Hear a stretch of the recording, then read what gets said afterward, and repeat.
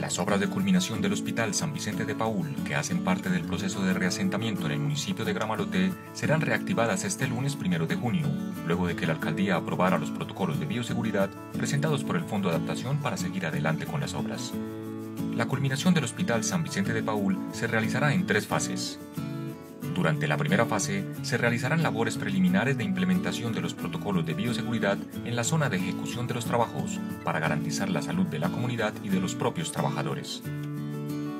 La segunda fase comprende la reactivación de las obras en diferentes frentes de trabajo, cumpliendo con las medidas esenciales como el distanciamiento, lavado constante de manos, la limpieza constante de las herramientas y el control de los turnos para las comidas y descanso.